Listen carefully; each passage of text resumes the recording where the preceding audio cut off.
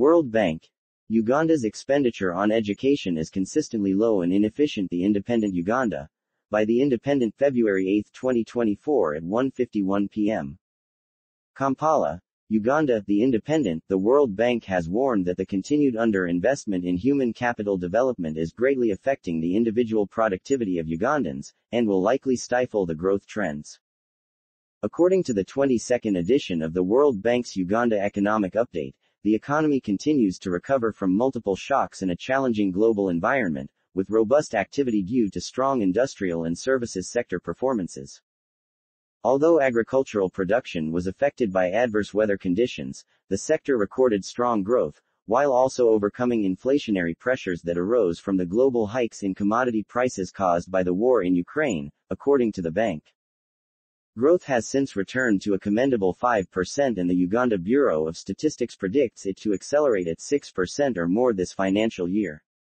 However, the global lender thinks this growth is fragile or vulnerable to several risks, like a possible spillover from the war in Sudan and recent events in the global markets. The experts say Uganda is entering a critical stage where its development will soon depend on human capital like the knowledge, skills, and health that people accumulate throughout their lives.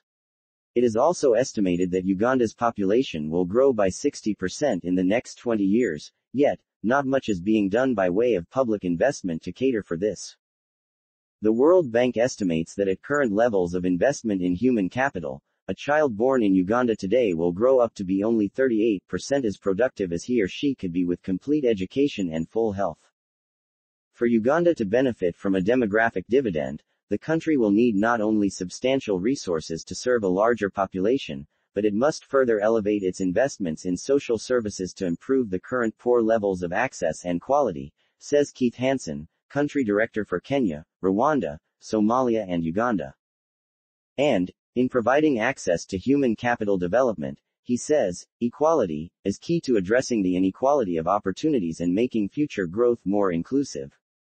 He says spending on education has been consistently low and inefficient in Uganda, contributing to inadequate and inequitable access as well as poor learning outcomes. However, despite the numerous challenges, Uganda has many achievements to build on, according to the bank. It hails the country for being one of the first countries to embrace the idea of universal primary education, a leader in employer-led skills development, and a world leader in its generosity toward refugees, including in their human development. The World Bank is ready to support Uganda's efforts to seize this critical and time-bound opportunity by investing more, investing smarter, and investing now in the future productivity of its people, Hansen pledges.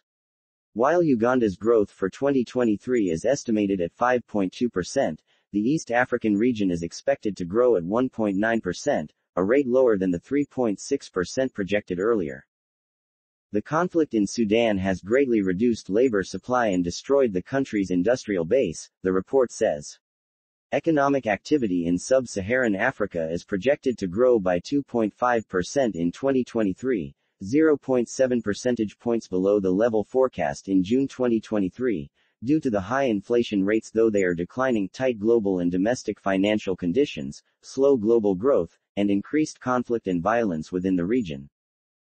The report also says adverse weather conditions are also putting pressure on the economies, which are also struggling with high and rising debt levels.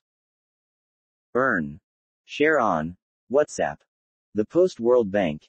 Uganda's expenditure on education is consistently low and inefficient appeared first on The Independent Uganda.